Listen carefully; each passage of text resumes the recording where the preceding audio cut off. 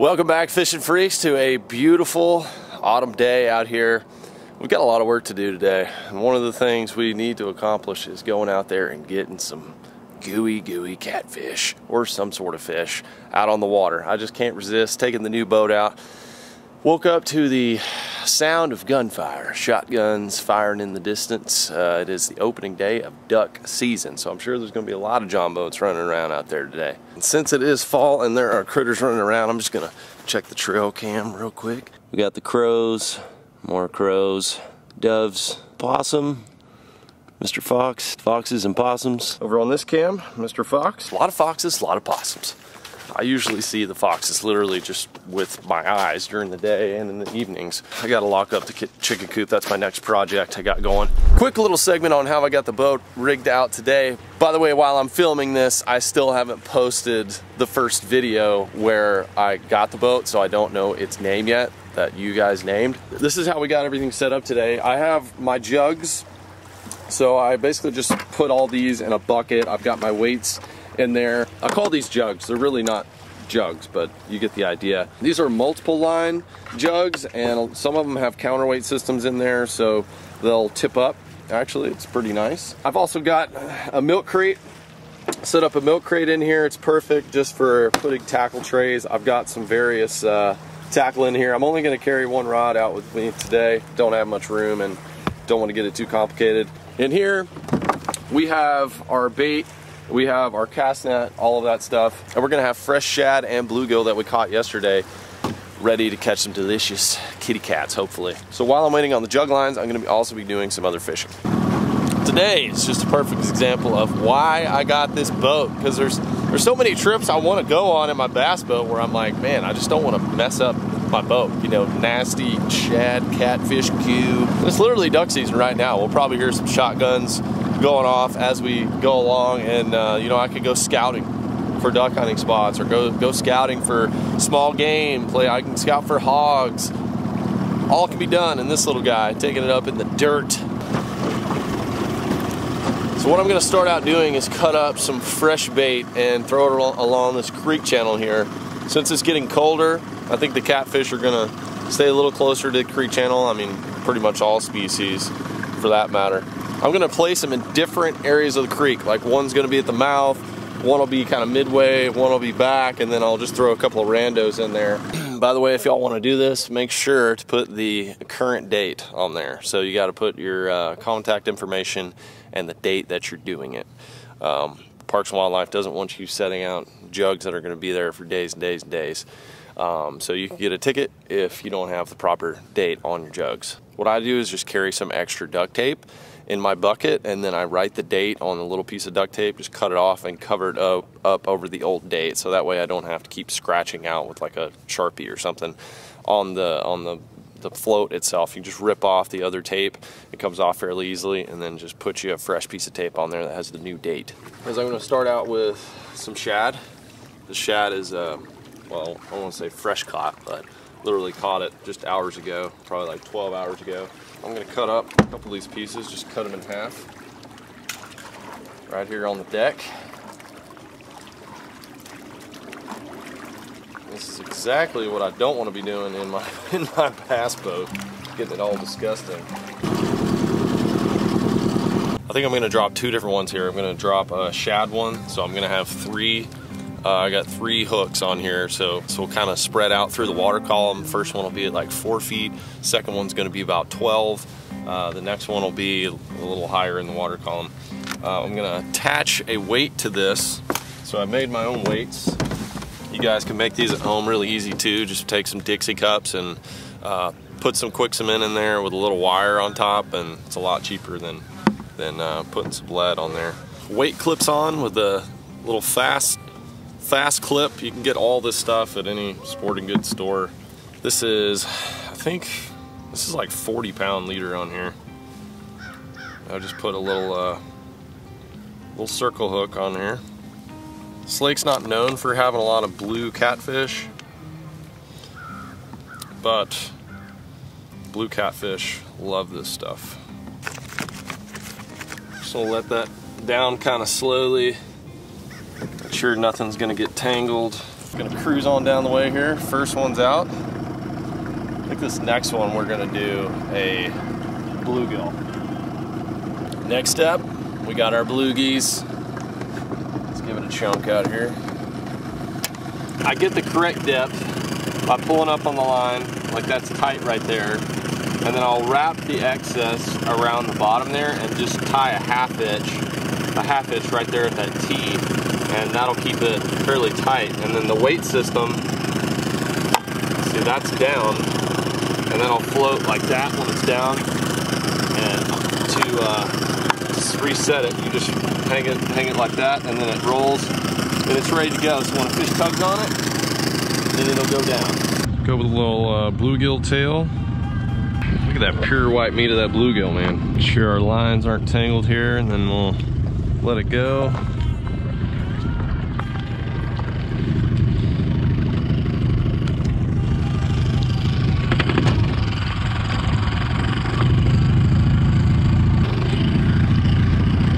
Well, this is all new challenge, doing the stick steer and doing this all at the same time.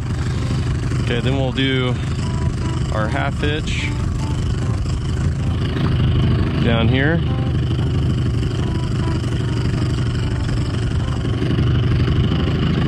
For our half hitch, just like that. Make sure our weight slides down. And that one's good to go. Yeah, baby! So we got 3 set. That's as far as I'm gonna go back in this creek. There's one other guy way back there. I think he's setting some lines as well.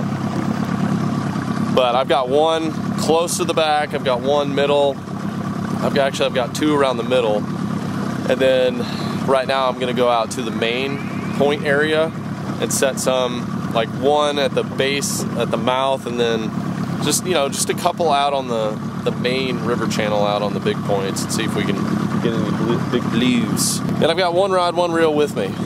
Not the one you're thinking of, but literally just a spinning rod. We might as well do some trolling while we're going to our different spots, right? Efficient angling. So I've got a mini recon on right now. So it dives 6 to 8 feet approximately. I've got 8-pound test on here right now. I think I just hit bottom. So I'm just gonna go along this bank, see if I can pick up anything. White bass, crappie, any sort of bass species. Oh, just got one. I got one. Shoot. What do we got? Oh, baby. Come on. Tangle with it. Might have a bass. Feels like it's trying to come up right now.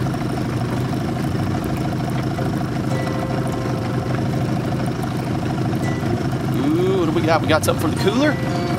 We got something for the old cooler? Whoa, this thing's pulling pretty good. I think this might be a largie. No, it's a big white bass. Oh my gosh, it's a magnum. Freaking magnum, baby. Oh, yes. Yes, sir. What a bonus. Woo! Yes, sir. I have no depth finder on here, so I have no idea what is going on. I'm just using my senses. Out here in my jumbo now, catching fish all around. Catfish and white bass will do, largemouth get a little crappie do. Little John boat jingles, how about it now? First fish landed in this boat. Oh, I think it's really funny that it's a white bass. Woo! We are about to lose you guys in the water. Wow. Definitely not like my bass boat. Another popular technique that people will do too is they will just drift. They'll drift shad lines. I'd like to figure out how to catch some really big blue catfish. I'd like to hear from you guys in the comments if you know some techniques that have worked for you. Okay, bombs away. Let's give her a proper rip, shall we? Feel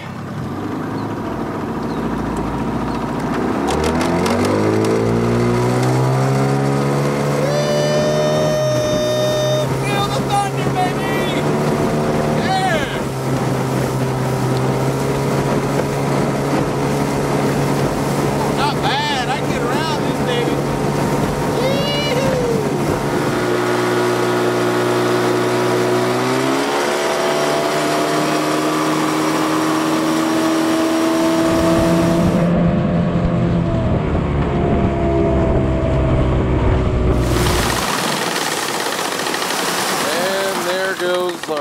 bass.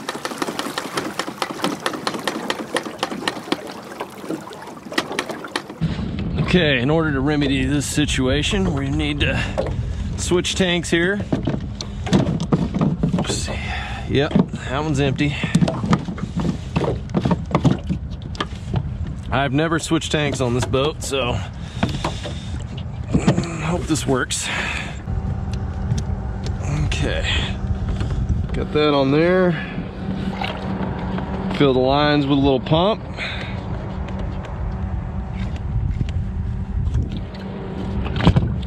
And let's see if we can get this thing started.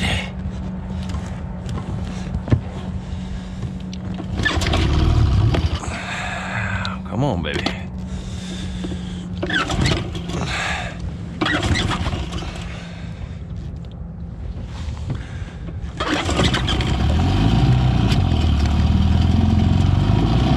Yeah, let her eat. Little tank switch up. Should be good to go now.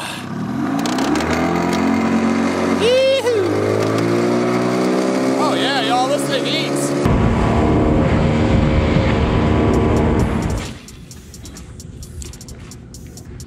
Oh, there's one. We got one. What do you got? What do we got, baby? Oh wow, this has a little weight to it. Oh goodness. Oh, we got another white bass. Yes, sir. God, those are mega fatties. Oh, there's another one.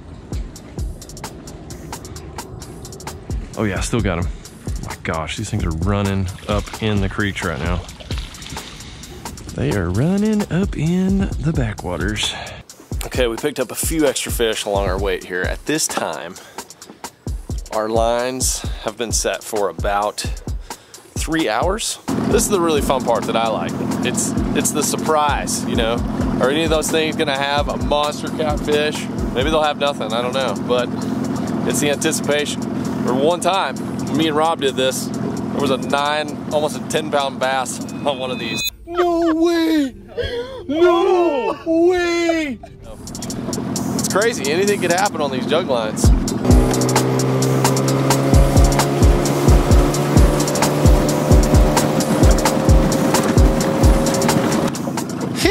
What a run!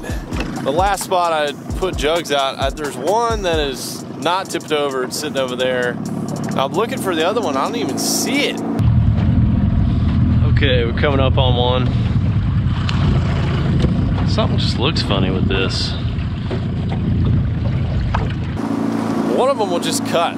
Like somebody was either a jack wagon and cut my line, or I don't know, he got run over or something. That sucks because that was my best one. But I'm looking at two. These are the ones in the middle of the creek, and they're both tipped up.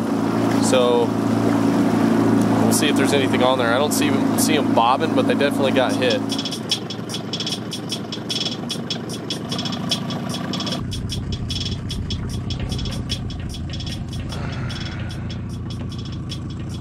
Yep, I don't think there's anything on there. I'm gonna leave that one.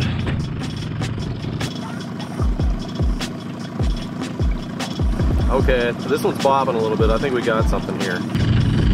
Yeah, this one's moving.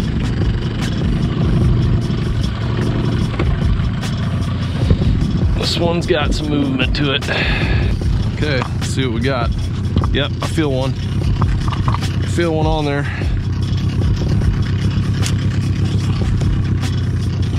See what we got. Oh, we got a nice kitty cat baby. Oh yeah. There's a nice channel cat. That's a fat channel cat there. And looks like he ate bluegill. The one farthest back in the creek. Look at that guy.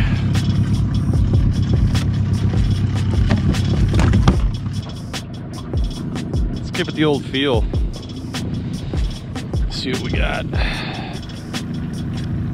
Yeah, I really don't feel anything. There's a stump. Wow, big tasty bluegill on there. Nobody wants it? What the heck? This is the one I was hoping would just get bamboozled. That big bluegill head on there. Unclip our weights, let our little snap, just put it back in there, wrap it up, and put it in our bucket. Alrighty, y'all, this is what we ended up with today. We got all our jug lines put up. A very, very fat channel cat. I mean, this guy has been eating good. And channel cats in Texas, they normally don't get very big. You know, this is probably around the average size. He's just mega fat. And blue cats, what I was really going after today, closer to the main lake and whatnot, they are much bigger. They have a lot more meat on them. But that channel cat is one of the fatter ones I've ever caught. Then we ended up with some white bass, of course. Wouldn't be a day on the lake without some white bass in this boat. Time to take it in. As usual, I'm gonna put these on ice and then clean them later, and we'll make some golden crispies with them. And as I've been out here, my first video going up with the new boat went up, so I've been going through some of the comments and y'all have me cracking up. I think we're gonna have to get some proper lettering and really name it on the side, make it look clean, but oh my gosh. But we'll let the video sizzle a little bit and see what else you guys come up with. There's one name that just keeps popping up. Alrighty, Roo, let's take it on into the treehouse. Oh yeah, don't be on me. Crank it up every time.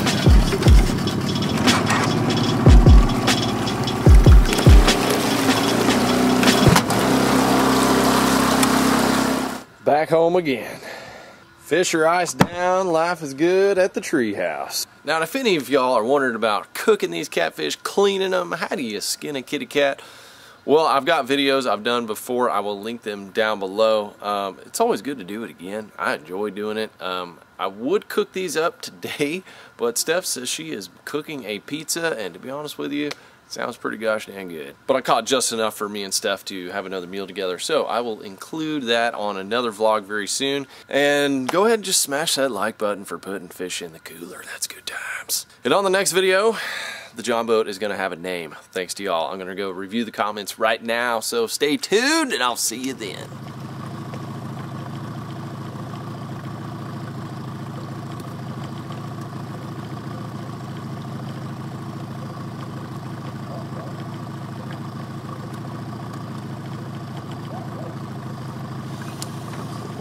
That right there, my friends, is gonna do it for today's dangle.